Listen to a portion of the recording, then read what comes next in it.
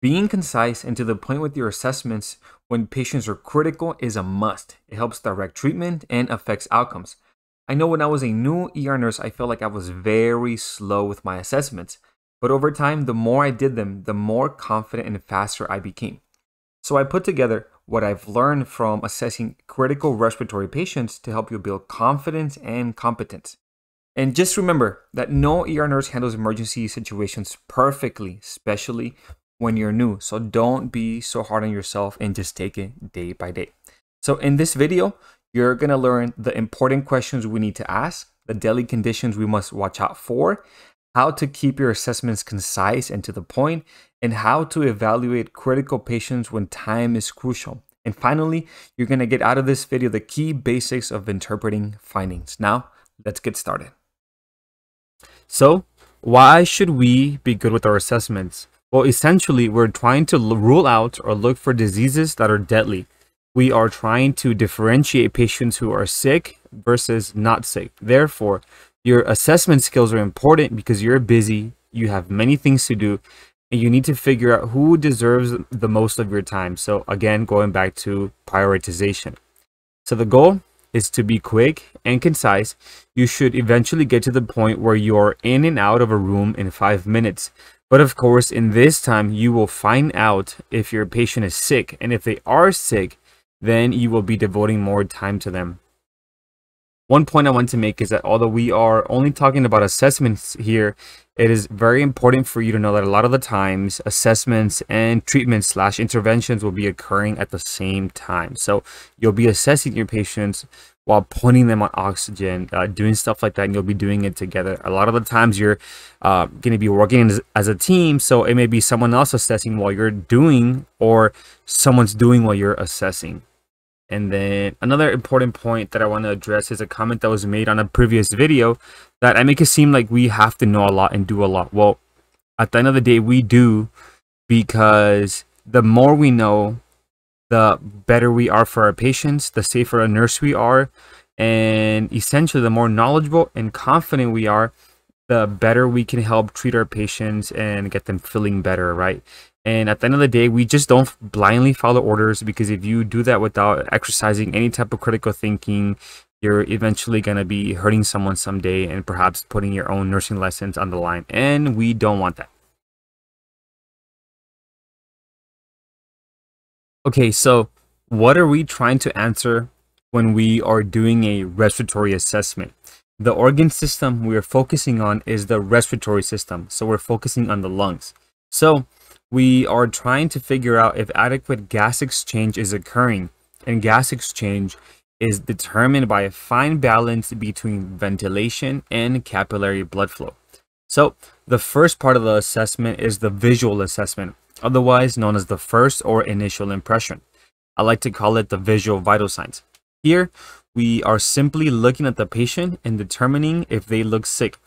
Things we need to be looking out for are obvious: respiratory distress, which includes an increased respiratory rate or a decreased respiratory rate, use of accessory muscles, positioning like tripoding. Do you hear audible stridor or wheezing?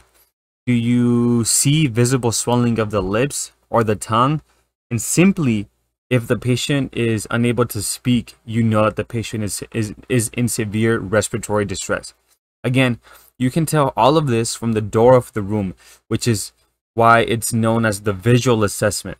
Another obvious is if EMS comes in and they are already bagging the patient. That tells you, hey, this patient is very sick. We are going to have to devote a lot of time to them, and let's get to it, right?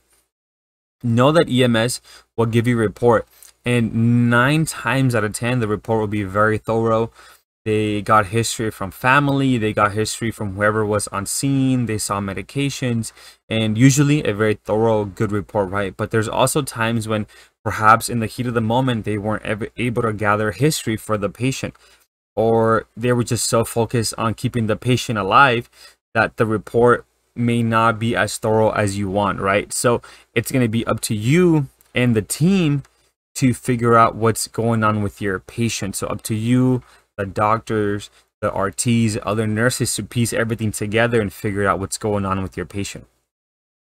As we've discussed in other videos, while the patient is being connected onto the monitor where you're going to get your vitals like blood pressure, your heart rate, your SpO2, you're going to have to multitask. You may be doing all of this by yourself, or you're going to have the help of others. Again, also 9 times out of 10, you're going to be working in a team, right? Everyone's going to come to help with patients who are extremely sick. But there have been times where the ER is just so busy, there's so many sick patients everywhere, that you might be on your own, at least for the first few minutes. So you have to be able to little by little multitask and get things done, which is doing and then assessing at the same time, right? But know that while you're training, you're going to have your preceptor with you. So it's important that you learn as much as you can from them. Ask all the questions that you can. Ask questions to your RTs, to other nurses, to doctors. Ask questions because it's the time that you should be learning as much as you can, right? So you can formulate your own process, your own thinking, and that kind of stuff. So if the patient isn't in severe respiratory distress and is able to speak, we're going to gather most of our information from them. So I find it simply that by asking the patient, what brings you to the ER today, or how can we help, most patients will provide you with all the information you need. Although sometimes you may have to guide the patients toward the important things that matter. So you can begin by asking the A&L questions. What is your name? What year is it? Where are you? What brought you to the ER? These essentially tell you that the patient is having adequate gas exchange and perfusion to the brain at this moment in time and is able to think and recall. So next, you're going to go and ask about the specifics. When did your shortness of breath start? Or when did your difficulty breathing start? What were you doing? For example, were you just sitting down, or was it with activity? Was it sudden? And then asking these questions, especially about sudden, makes you think of things like a pulmonary embolism or like a spontaneous pneumothorax. On a side note, I've seen a lot of patients who are tall and skinny come in with just spontaneous pneumos. So keep that at the back of your mind. If you have a patient coming in who's tall, skinny, and said, hey, I don't know where, I just started feeling really short of breath, just keep it at the back of your mind. Possible spontaneous pneumo, right? And then we're going to ask, is the shortness of breath gradual? And this makes you think of things like pneumonia, or like an exacerbation, whether it's like CHF exacerbation or like a COPD exacerbation, and it was little by little getting worse. Ask, do they experience shortness of breath or a sensation of drowning when they're laying down or with activity, which again also leads you to a cardiac issue, or perhaps even like an issue of like anemia, right? Ask if they have a cough. Ask if it's productive. If it is productive, what color is it? Also ask about fevers and chills. Here we ask these questions because we're looking for an infectious source, right? So they're short of breath, they've had a cough, it's productive, they've had fevers and chills, then you kind of lead towards like a pneumonia route. Then we're going to go into the medical history, especially respiratory history like COPD, asthma, prior PEs and DVTs, and then we're going to go asking about the cardiac history. And these two go hand in hand because they're just so tied together. So we ask about both of them almost at the same time, and then we ask about other medical history, right? Ask if this has ever happened before. So has this shortness of breath happened before? What were they told? What was done for them? And if these symptoms feel like so if they have a COPD and they've had COPD exacerbations in the past, ask, hey, do these symptoms feel like previous COPD exacerbations? And if they do, it kind of leads you towards the right reason for why, or the right cause for why the patient is feeling this way. But you still have to keep in mind that just because it feels the same, it doesn't guarantee that there's nothing else going on. So you have to keep track of that as well, looking for and ruling out other things as well. You can ask things like, have you been on a recent airplane ride, right? Or long car ride where you've been sitting for a long time. And then this again focuses on looking for a pulmonary embolism, which probably started as a DVT, right? Ask about current medications, keeping note of medications like albuterol and other inhalants. Ask about medications like Lasix for CHF. And are they even taking them?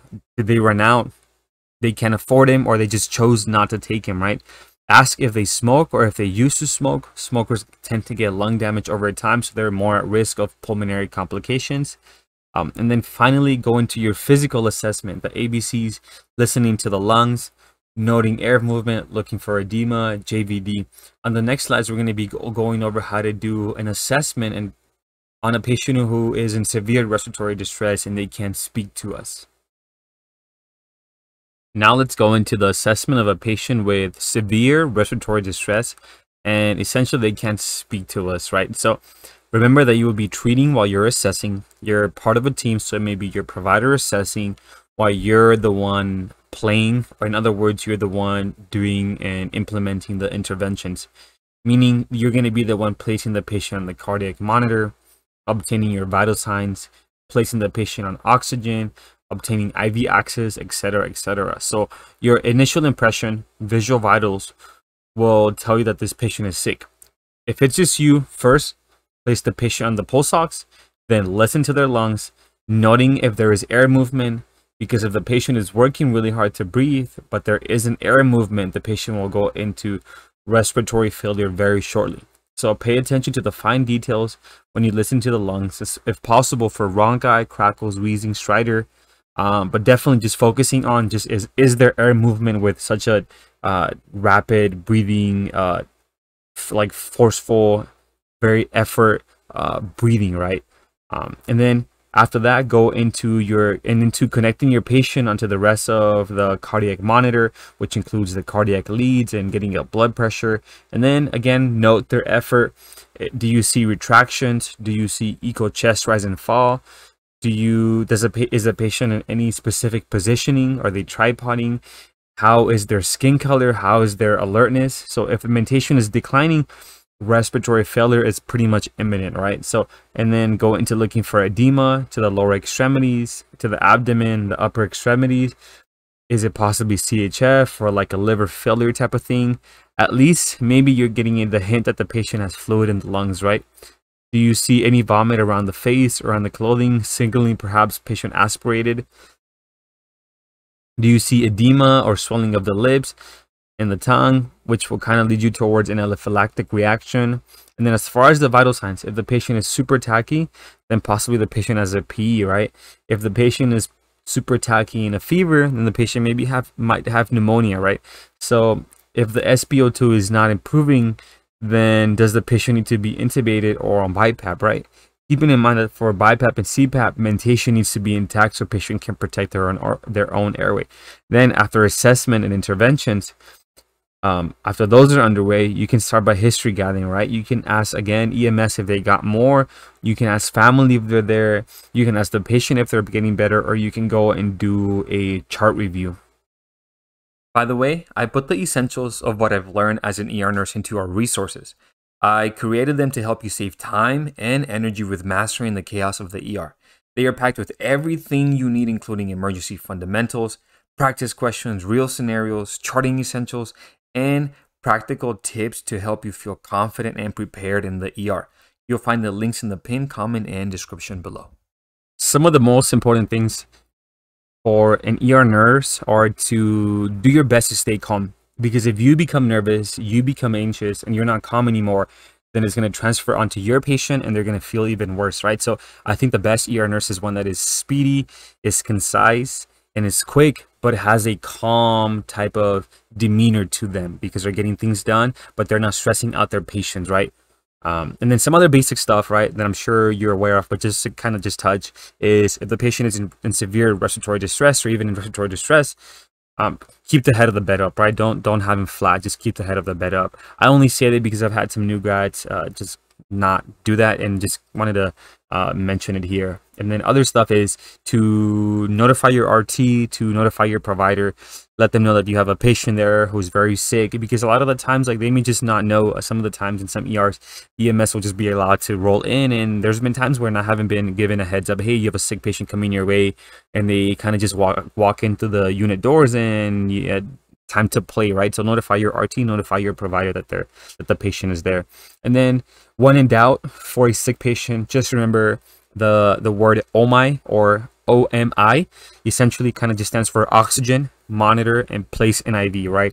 That's like your fundamental stuff that you can do when in doubt, at least till help comes for to help you, right? Put the patient on a non-rebreather, get him on the monitor so you can get your vital signs like your SpO2, your heart rate. You can get a basic rhythm up there, and and just get that going, right? And then put an IV, because with an IV, if you have to give fluids, medications to intubate, pressors, etc., you'll be able to do that, right? Fun fact here with pressors, most pressors, you're able to run in peripherally, but for a very short amount of time, right? So let's say patient is super sick and you have no other type of IV access, only peripheral IV access. Hey, tell your provider, hey, can I start these pressors peripherally? And it just kind of in the meantime while they put in a central line, right? And of course, try to put him like in the AC or higher. If you put him in the hand and they extravase, it can just lead to more stuff if they get out of the vein, right? So, but yeah, you can do that with pressors.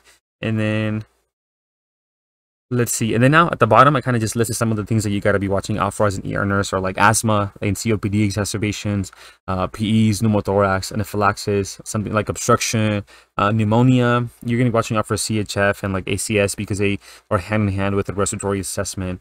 And then just know that bedside ultrasound by your provider can help rule out a lot of these. So if you have someone who is very, they're just very capable with the ultrasound, they can rule out a lot of these.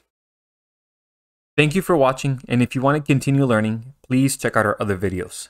And don't forget to continue reviewing outside of work, especially when you're new, because the more you know, the safer an ER nurse you are. And like always, teamwork makes the dream work, and here at Emergency Chaos, we are proactive, not reactive.